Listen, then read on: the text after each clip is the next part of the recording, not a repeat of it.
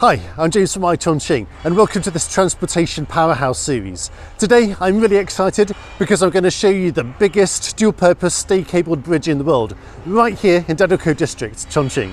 Now when I say dual-purpose, what I mean is that the top deck is going to have 8 lanes of car traffic and the deck below is going to be used for the future number 18 subway line. And what's even better today is that the construction firm, Second Harbour Engineering Company, is going to give us exclusive access to the bridge above, to both decks. 大家好，我是来自中交航局的中交航局白志长江大桥的那个主桥的技术主管，我是焦猛。The weather today in Chongqing is very typical for the winter. It's cold, wet, foggy. It's not too windy, but nevertheless, work continues on the bridge, rain, hail or shine. This steel truss cable-stayed bridge has a main span of 660 metres. The tower reaches a height of 236 metres and is the tallest under construction in Chongqing. The steel truss beams are arranged in an inverted trapezoidal configuration with a 38-metre wide upper deck for an 8-lane, 2-way urban expressway and a 19.2-metre wide lower deck for the river crossing of future rail transits line 18. The bridge cable tower adopts the spatial multi-curved shape of a water drop. The design inspiration comes from Chongqing, a city of mountains and rivers and the confluence between the Yangtze and Jialing rivers.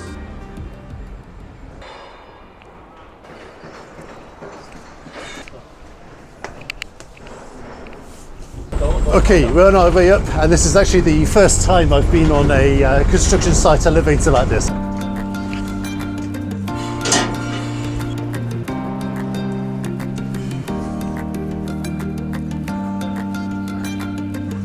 First of all, we've made it here onto the top deck of the bridge and my first feeling is this is absolutely huge.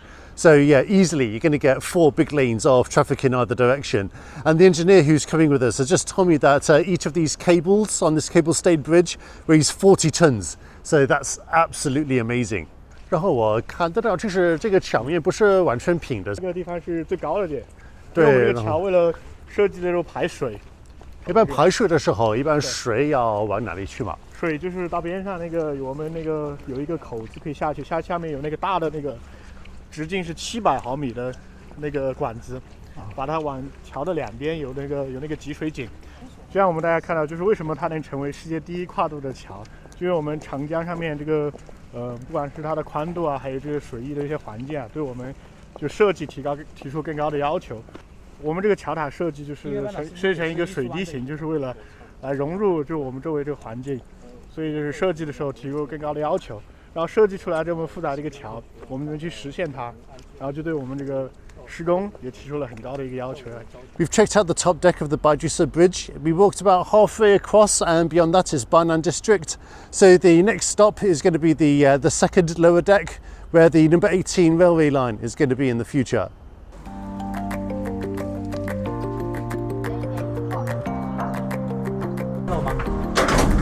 我们叫2楼上上开了，设备加了和这个一样的，做轻轨的那个。 We're now on the lower deck of the Baijusi Bridge and I really like it down here. You can see a lot of the steel structure and it's cool to think that in a couple of years time there's going to be the number 18 subway line whizzing across this every few minutes.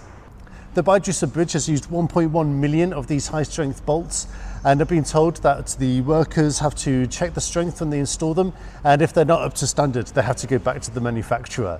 Nowadays, Chongqing is building a one-hour commuter circle, which includes rail transit and road. Such a brilliant bridge must create landmarks throughout the city and catch the audience's attention for sure. It serves the city as a connection for its people to commute, while acting as a hub to vital areas, business cards like the Artist's Garden, and logistics like Chongqing Railway Station, so it will further alleviate urban traffic congestion, improves the public's efficiency, and provides strong support for the construction of the Chengdu-Chongqing economic circle. Right, our tour of the Baijusi Bridge is coming to an end and I've been absolutely amazed with what I've seen today. I mean, I love the design of this bridge, it's very unique and the span is absolutely huge. I mean, I can see the end of the bridge, but it looks almost like miles away. But despite the highly complex geographical terrain, Chongqing has successfully transformed itself into an international logistics hub. And amazingly, this is comprised of all the main transportation modes, such as aviation, rail, public roads, and the Yangtze River Golden Waterway. If you like what you've seen today, don't forget to like and subscribe to iChongqing. And don't forget to follow us, as we're going to be bringing you more amazing projects, construction projects in Chongqing, which will show you how this city is driving the nation's status as a transportation powerhouse. Catch you later.